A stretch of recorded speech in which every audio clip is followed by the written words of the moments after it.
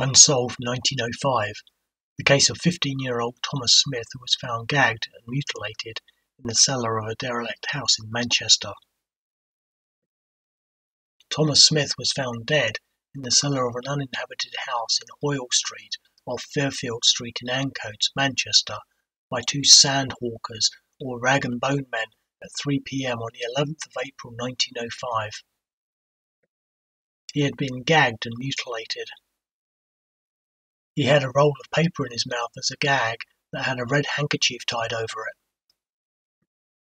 The piece of paper stuffed into his mouth was a portion of Funny Cats, dated 8th of April 1905. It was thought that he'd been dead for a couple of days. The doctor said that he was found lying on his back with a blood-stained brick on his neck and a gag in his mouth.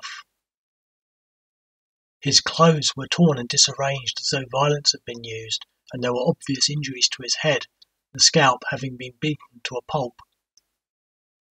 The post-mortem showed that his skull was badly fractured and his body was covered with bruises.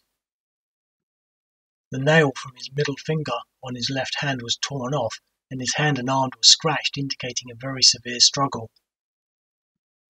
The doctor said that his appearance pointed to him having been outraged, but he could not speak with certainty. However, it was reported that the police had said that they were working on the theory that the crime was that of a semi-lunatic.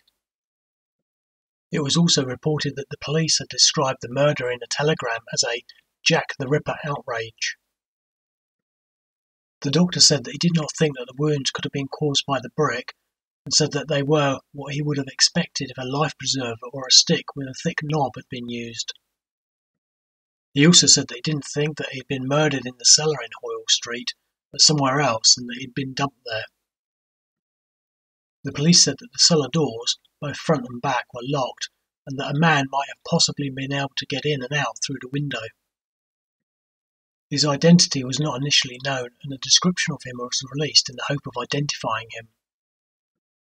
15 or 16 years of age, 5 feet in height, long brown hair, grey eyes, fresh complexion. Dressed in black vicuna jacket, black vest, dark grey trousers with black stripe, blue and red striped cotton shirt, 2 odd black stockings and clasped clogs.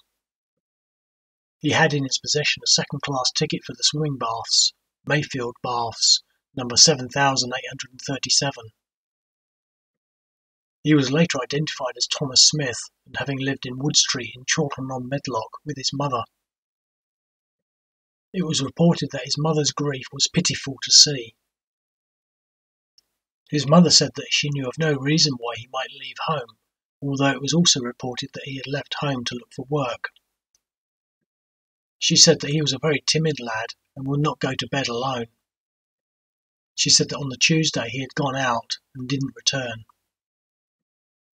The following day 2 boys came to see her to know if he was going to work, and she wrote to his employers to say that he was not well, as she didn't want him to lose his place.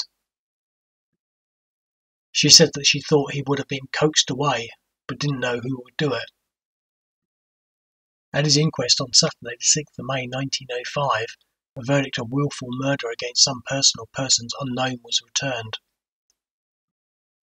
Nothing more is known about how Thomas Smith came to be in the cellar, and his murder is unlikely ever to be solved.